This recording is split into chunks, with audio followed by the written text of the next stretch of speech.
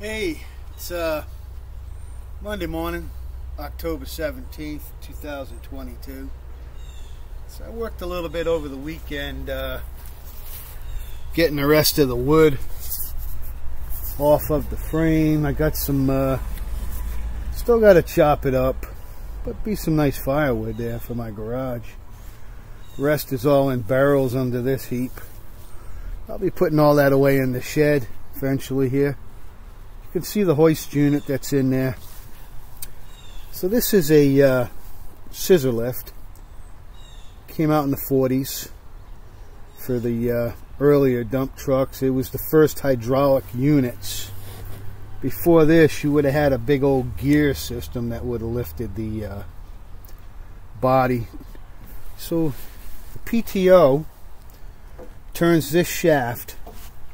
This is the pump, the valve body, the piston with the oil. The oil moves from one side to the other depending on whether it's coming up or down. So as you move your lever, it takes the oil from the back of the piston, moves it to the front, which raises this, raising your body. And it's an old system.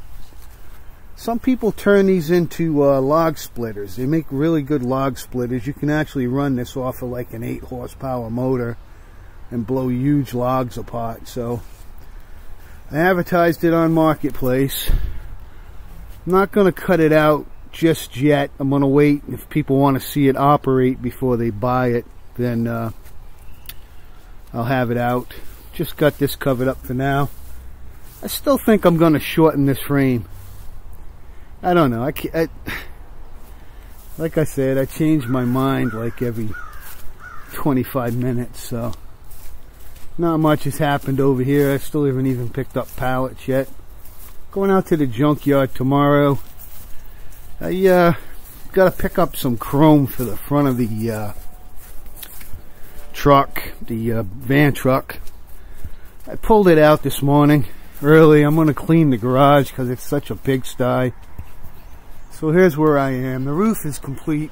Paint just needs to be cleared.